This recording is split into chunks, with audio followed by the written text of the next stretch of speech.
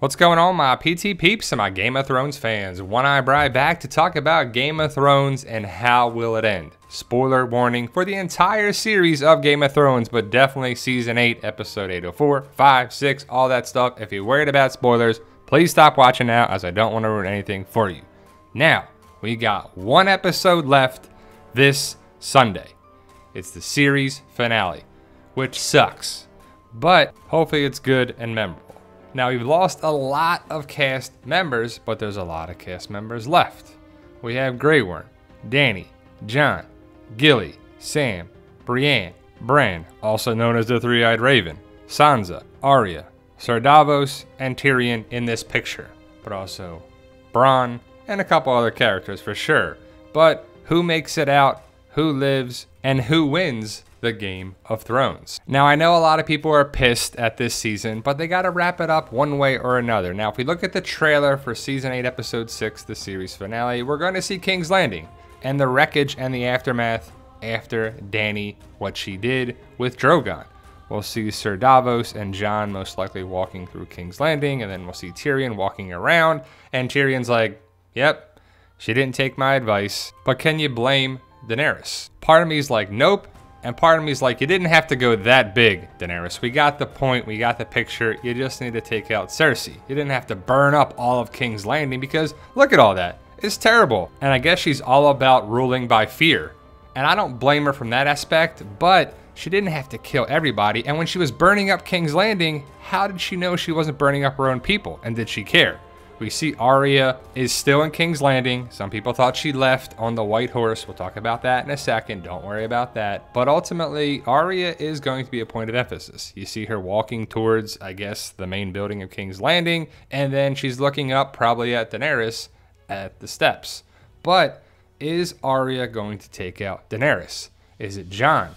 Who actually wins? Who succeeds? Do you like the idea of Daenerys doing what she did and basically setting up Daenerys versus Jon, well, Daenerys versus Aegon? And do you think that Arya will take out Daenerys? I think so. I think that's been the big thing. Was it Cersei? Was it Dany? Do they both have green eyes? Does Dany have purple eyes and this and green eyes and blue eyes and brown eyes? Either way, if Dany has blue eyes, it still fits for what Melisandre said. Brown eyes, green eyes, blue eyes. It fits if it's green or blue eyes for Daenerys. But we'll see what happens, and I'm excited to see how it ends. There's so many Unsullied, and to be honest, I thought they lost way more of the soldiers at the Battle of Winterfell, but it looks like they lost half, and that was still more than enough to take King's Landing. And I wonder what happens with the Unsullied and Grey Worm and Tyrion and everybody left. And the talk was that the big battles were episode 803 and 805, and they were, but now we're on episode 806. So what happens here?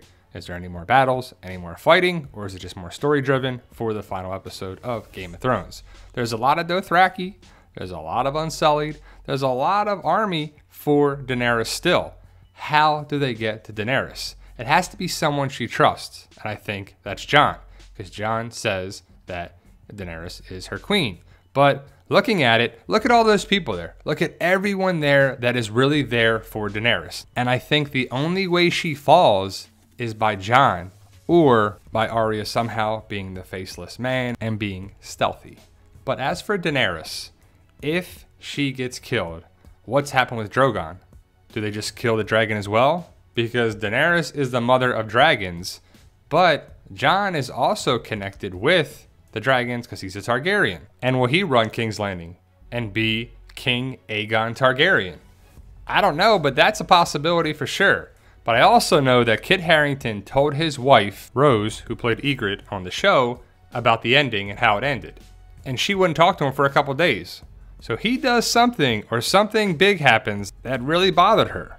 So if she's bothered by it, what's it gonna do to the fans? So the story of Game of Thrones is coming to an end, and it's come a long way, and so has Daenerys. And some people love it, some people hate it, some people hate what the last season has turned into, and really kind of negates a lot of the story previously told. But we'll see what happens in the finale, but a lot of people are pissed at what Dany's turned into. And let's talk about Varys for a little bit. He's gone, but what he did with the scrolls, sending them out to people, who did he send it to? Who did he send the scrolls talking about Aegon Targaryen as Jon Snow, and he's the true heir to the Iron Throne. Also, I talked with my wife this morning about the episode last night, episode 805, and it kind of went over my head that Varys was probably trying to poison Daenerys and use the little girl to get to her food, but Dany wasn't eating. So that was kind of interesting, and I never really thought about it until this morning. But Aegon Targaryen, is he going to run the Seven Kingdoms? But he doesn't want it, and he gets promoted like anyone I've ever seen in a TV show. He becomes leader of the Night's Watch, King of the North, and then maybe even the leader of the Seven Kingdoms. But if you think about it, if Aegon Targaryen, also known as Jon Snow, if he was just with Dany right here and was all about her, and they were going to get married or whatever they were going to do here, it just would have been possibly Dany not burning up all of King's Landing. But that didn't happen. As for her burning up King's Landing, it was pretty great. It looked pretty great. It was a great way of doing it. It looked good. The CGI was pretty amazing. Euron Greyjoy finally was taken out. We didn't get Yara. We didn't get Dario. We just got really the characters that have been seen the past couple episodes. But Euron was a character that was pretty terrible. And I'm not sure if anybody liked this guy, but the actor did a great job, and he was definitely a character that we did not like. Even though they killed Rhaegal pretty easily with the Scorpions, and then they really only fired a couple bolts at Drogon that we saw. Maybe there were more. But as for Jaime and Cersei, a lot of people are like, we have to see the bodies. They could have survived. And I highly doubt it. But I'm with you. We do have to see the bodies. But Jaime was stabbed twice, and he was bleeding pretty badly, and they had nowhere to go, and they were surrounded, and King's Landing surrounded. I mean, how could they get out anywhere to go? But the building crumbled, so I'm guessing they're getting killed. This is one of the best shots of the episode. It's pretty badass, and I loved it. I like the fight scenes. I like the battle. It wasn't much of a battle. King's Landing was pretty weak at protecting King's Landing, and Davos is actually there on the winning side for once. Yay, Davos! But Jon clearly saw a side of Grey Worm and everybody there that was like, this is not what we want to do. We do not want to do this. We wanted to take King's Landing, but keep everybody. And Grey Worm's like, Miss Sunday! And he just started taking people out. And I don't blame him, but it went a little overboard. As for Dracarys everywhere, fire everywhere, and some people aren't understanding about the dragon fire and the wildfire burning up the buildings, burning up the streets, blowing up the buildings, because the wildfire was all over King's Landing. Cersei left it there, I'm guessing, right? So it was blowing up stuff left and right. But I really did like the small moment where the Hound, still looking after Arya, was like, if you go up there with me, you're going to get killed. And I'm glad she went away, because Arya is definitely one of the biggest badass characters on the show. And we'll see what she does next episode. But as for the Hound versus the Mountain in the Clegane Bowl, was pretty good. It was a little much, a little crazy. They made the Mountain basically indestructible, even when he gets stabbed all over the place. But the Hound versus the Mountain, we finally got it. And did you like it? Did you enjoy it? Did you think it was too much? I just love this shot right here. It's one of the badass pictures of the series. You got the Hound versus the Mountain with Drogon and Dany flying by. Pretty awesome stuff, and I'm glad we finally got it. But as for Tyrion, what happens with Tyrion? And he's the last Lannister. And if I saw Tyrion, I'd be like, you need to get out of here, because it's crazy here. I'm not sure if Dany's going to listen to anybody but herself now. She's like, I took the city. I did this. I'm ruling by fear, not by mercy, even though she said it in episode 805 and was like, nah, changed my mind. I'm here now, and let's take over this place. And what if Dany just left and was like, people don't love me here. They fear me here. So I can always come back and let them know I ain't gone anywhere. But I doubt it, right? As for this group here, it was sad. I felt bad for them, even though we never met these people before. It was like, we're supposed to feel for these people right away. We had never met them before. But Arya was saving the day, or trying to, at least, right? And I wonder if that group just stayed in the building they were at, would they have lived?